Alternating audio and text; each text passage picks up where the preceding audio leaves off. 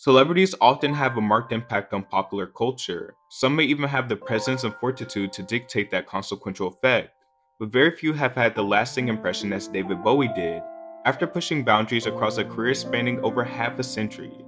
His influence spread much further than the multiple music genres he revolutionized, but extended to art, fashion, and the self-expression of his fans through their formative years, from the unsuccessful beginnings to the soaring heights of fame, and even to his tragic death foreshadowed by his art. David Bowie was a beacon of reinvention and unapologetic originality.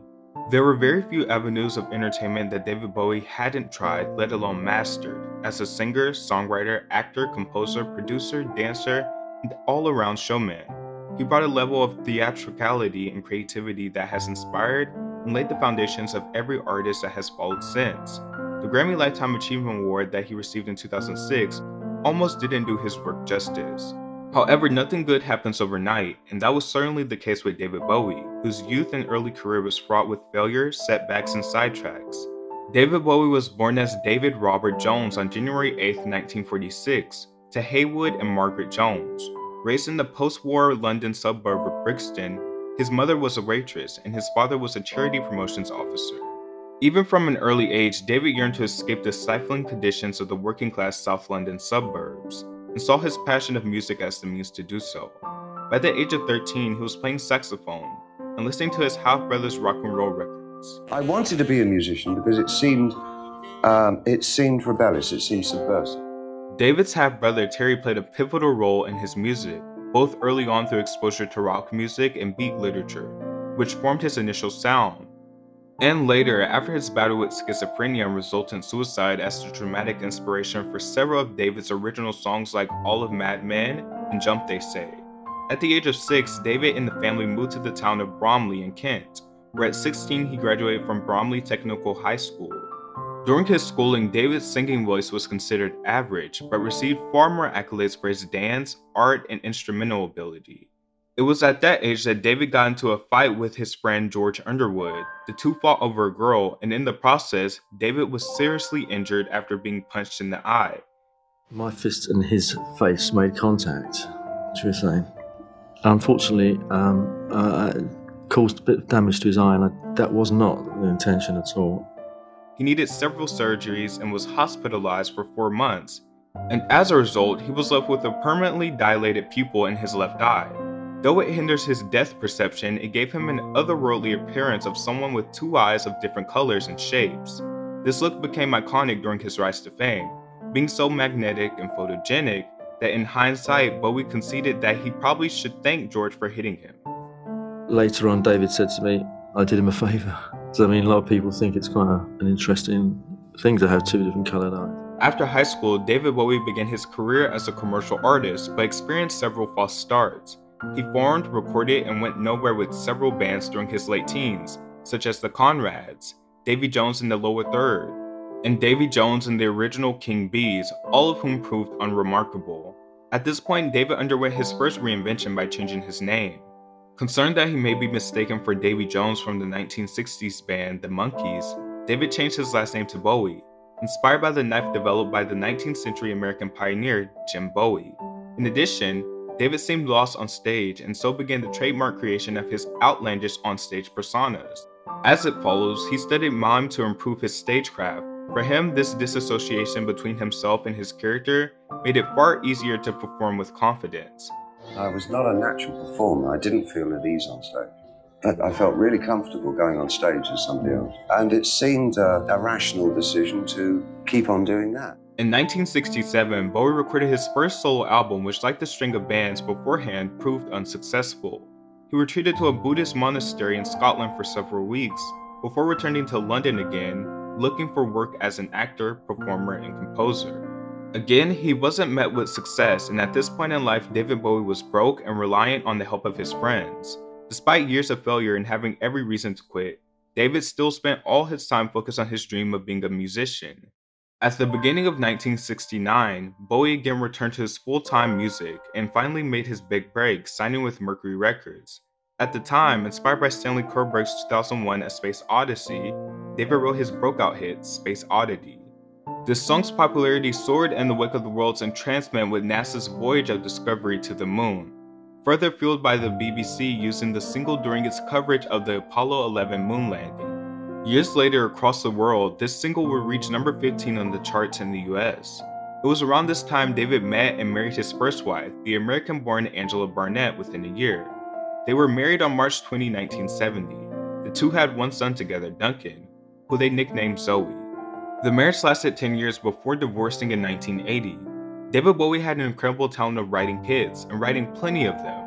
Despite the success of Space Oddity, many considered the song a novelty. However, over the years that followed, Bowie released the albums The Man Who Sold the World in 1970 and Hunky Dory in 1971. The popularity of these albums cemented his name in the charts and catapulted him into stardom. Bowie increased in fame, his image became more and more androgynous, and he conveyed an increasing amount of sexual ambiguity. His image not only served to keep critics and fans guessing, but also to speak on those who were gay, different, or outrageous, saying quite simply, it's okay to be you. And he most definitely practiced what he preached, wearing dresses to press conferences in Texas, or posing in a ball gown for an album cover. Such liberal expressions weren't as common then, and his efforts eased the way for artists to go against conservative norms in the future. His style was a precursor to the glam rock era, as was his sound to the early alternative rock era, two art forms that owe their origins to David Bowie, demonstrating through his actions that you don't need to hide who you are. With the introduction of his next album, The Rise and Fall of Ziggy Stardust and the Spiders from Mars in 1972, the world was also introduced to David Bowie's newest persona, Ziggy Stardust, his imagining of a doomed rock star. The wild, futuristic costumes, along with a new take on rock music, stunned and captivated fans with undiluted glam rock. The title of the album, however, proved prophetic, as just 1 year later, David Bowie shelved Ziggy Stardust and disbanded the Spiders from Mars. Not only is it the last show of the tour, but it's the last show that we'll ever do. Thank you. Opting for a new character, the Thin White Duke. Despite this, in true Bowie form, David released an avalanche of new music over the following years. In 1973, Aladdin Sane was released with the collaborations of Mick Jagger and Keith Richards. In 1974 came David Live, and in 1975 Young Americans. The song Fame, co-written with John Lennon, hit number 1 on the US charts, the first of David Bowie's songs to do so. Being the multi-dimensional entertainer that he was, David wasn't content in just creating music. His theatrical presence and love of film allowed him to work as an actor also. And in 1976, he landed the title role in The Man Who Fell to Earth, wherein he played an alien who found himself stuck on Earth. He conquered Broadway in 1980 in The Elephant Man, wherein he received critical acclaim. The following year, he played Giraffe, the Goblin King, in the cult classic fantasy adventure film Labyrinth, directed by George Lucas.